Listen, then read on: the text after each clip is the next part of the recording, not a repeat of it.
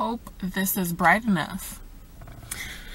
Hey guys, this is an update. Obviously by the title you can see that. I don't know why I do that. I'm just chilling in my car. Obviously you can see.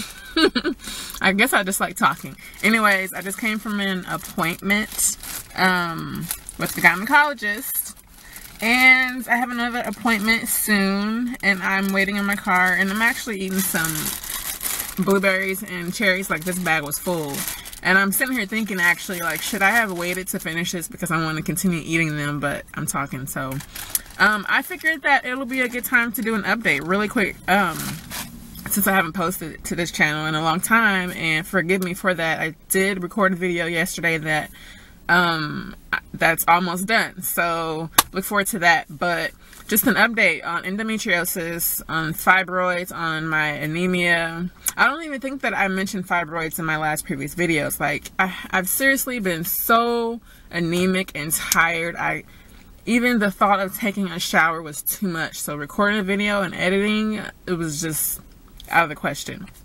So anyways, update on endo. I haven't experienced any symptoms at all whatsoever during any of my cycles since my last video. With my digestion, like I told y'all before in the previous videos, like, it used to hurt during my cycle to eat and drink water and food and stuff. My bowel movements were painful.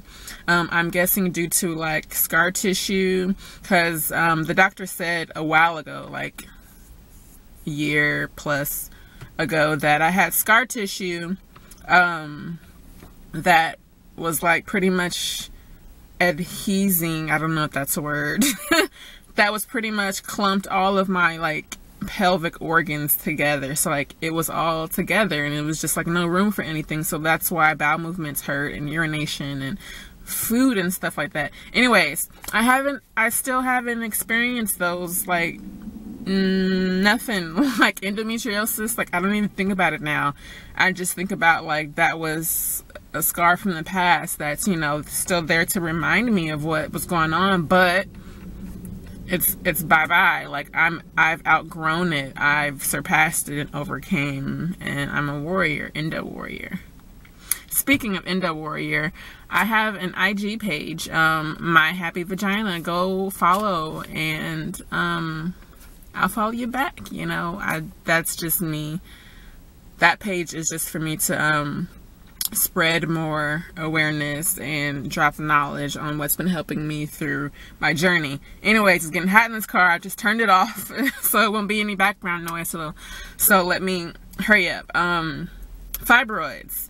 After pelvic inflammatory disease hospitalized me last February, and I had surgery, they said that I had a really small fibroid, you know, in my pelvis, nothing to worry about. Fast forward to now, it was about this big, I guess, like a small orange, supposedly, and I had been dealing with it was sitting low in my cervix, low in my uterus, and then high in my cervix. So like, it was like as if you were giving birth and the head of the baby was coming out. Like, that's where it was, and it caused my cervix to thin out.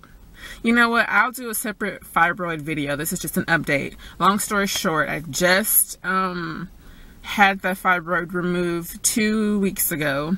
I just came from my update, my follow-up appointment, and I also had been struggling with severe anemia because of heavy bleeding consistently, and that stopped 4 to 5 days after, let me throw this out, after after my surgery, and I'm now not losing blood anymore, and I'm building blood back up, and I'm starting to feel normal. I can speak and project and feel enthusiasm without being tired. Like, usually, like for the past, I feel like year, I've just been like this, and it's been like, I can't stand noises, and I can't project myself because it's so exhausting. It's so draining. I have to put out all that energy to speak and to even think, and it was so freaking crazy. I'm spitting everywhere. I'm so excited. Sorry. So anyways, like, that's a quick update. I will be doing videos on all of this because I don't want anyone to go through what I went through.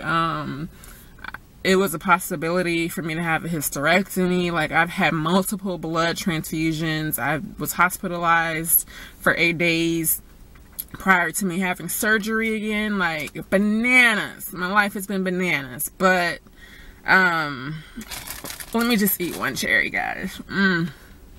But I'm feeling better right now. I'm so much better. So I'm gonna get this video out, and so y'all can look forward to more videos. I appreciate all of my new subscribers. There's like 3 or 4 of you. That's so funny. All of you. I appreciate you. Welcome to my channel. Thank you for tuning in. I hope all this information helps you. Please like and share and comment on this video and other videos so more people can see them and be affected by them, because you never know who needs this information. I am so determined to help women and to prevent them from going through what I went through. I don't wish it on anyone. I don't hate anyone, but if I did have so much hate for somebody, female, I would never wish what I've been through against them at all. It pains me to know that young women in high school are going through this stuff, and like, I want to help out, guys. So that's all. Please like, share, comment, subscribe. Much love to you guys. Until next time, bye.